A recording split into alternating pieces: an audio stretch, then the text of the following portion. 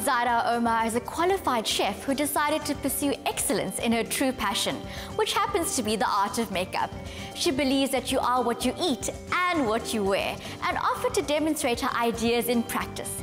Having already viewed her blog, Zaky accepted the invitation immediately. So let's join them. Popular wisdom suggests that careers are built on specialization and that 10,000 hours of deliberate practice will assure success. Zaida Omar, on the other hand, sees no reason why her life should be determined by either-or choices. She prefers to throw her energy into fashion and food, as well as sharing these passions with her online readers and followers. Her lifestyle enables her to prepare a makeup tutorial in the morning and then prepare lunch for a special guest while rocking a fresh look for the season. She was putting the finishing touches to lamb meatballs when Zaky arrived. Food and fashion may very well be some of my favorite things. Add the two together and I'm in my element. Today I'm catching up with Zaida Omar, not just in the capacity of fashion blogger, but also in the capacity of trained chef.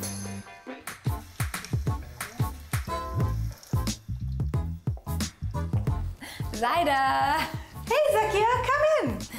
What are you making that smells so divine? Today I'm making lamb meatballs, which are extremely healthy and free range and organic. There seems to be a huge movement towards sustainability in food and fashion. Yes, and for food especially, I like to cook with healthy, free-range ingredients especially, and organic. Sometimes I like to grow my own vegetables, so at least I know where it's coming from. And how do we promote sustainability when it comes to fashion? What I like to do is thrift, and what that means is I like to shop at secondhand stores. Also, what my friends and I are doing soon is we're having a party where we bring stuff from our closets and we exchange it. So instead of purchasing from a store, we can just exchange. It saves money and it's like we get into each other's closets and it looks great. Would you like to see some of my favorite pieces? I would love to. Let's go.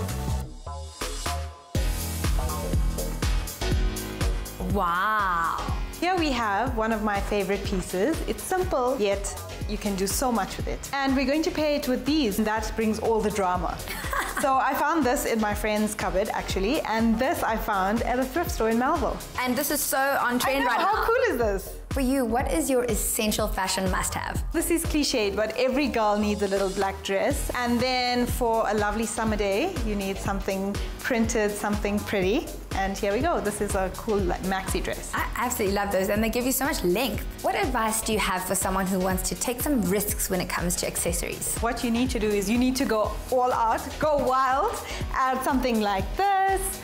Put on a chain if you'd like. This is as wild as I feel sometimes. I feel like this would suit you. So I love food and fashion, but sometimes they're not the best of friends in terms of fitting into the fashion after eating all the food.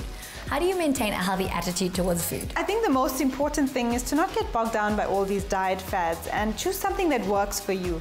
I'm actually going to make something very healthy. Would you like to join me in the kitchen? You have to ask me twice.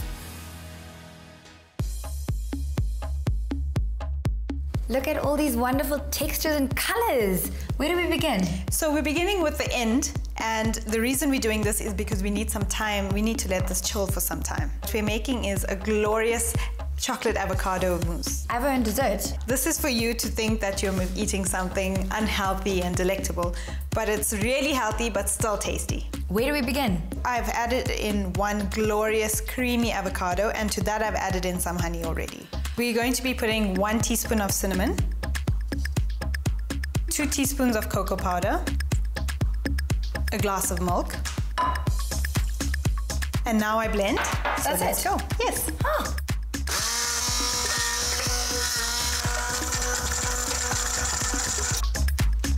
So now that I've blended it into a silky smooth texture, would you mind helping me? Not at all. Okay, great, thank you. I don't know how much spooning I'm going to do as opposed to eating. This looks dreamy. Okay, Zach, would you mind putting this in the fridge for me while I clear up? Okay.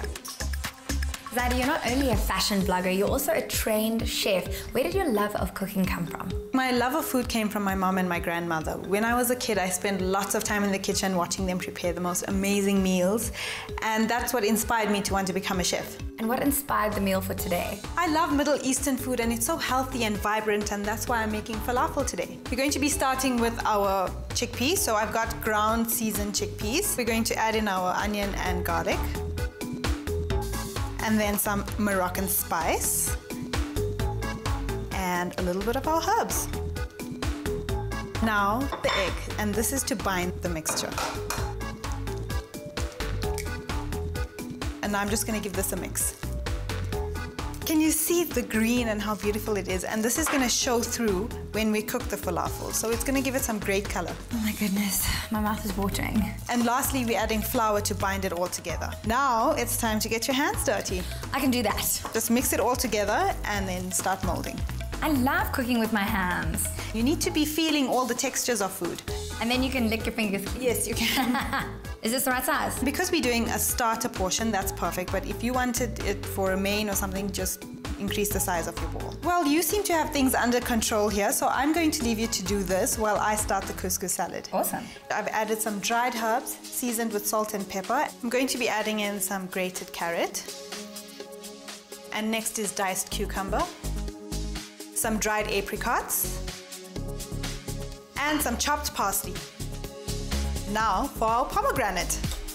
Those colors look magical. I know, right?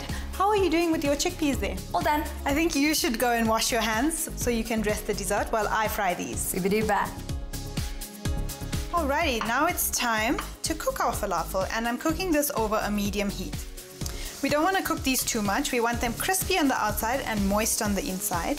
These look about done, so I'm going to scoop them up and put them on some paper towel to drain. So Zaida, I prefer cream, but what is your healthy alternative to cream? So what you can do is whip up some coconut cream and keep it in the fridge.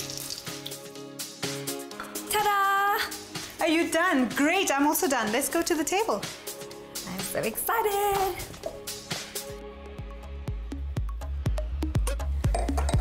Zaida, new recipes can be so overwhelming and complicated, but you've managed to make something so inspiring and so simple. What I've done is I've added some olives, hummus, feta, and you eat that with the pita. And what we've created was our falafel, our lamb meatballs, our jeweled couscous salad, and your delicious dessert. And we're tying it all together with our lovely decor, which I've created. And as you can see, I've went with the whole mismatched theme. So my glasses are not matching, my plates are all different, and I think it ties in nicely when you want a relaxed evening. I feel like I have fallen into a palace in Morocco. Thank you so much. It's been such a pleasure cooking with you. Zaida brings her fresh sense of style to everything that she creates, and I, for one, cannot wait to see what she cooks up next.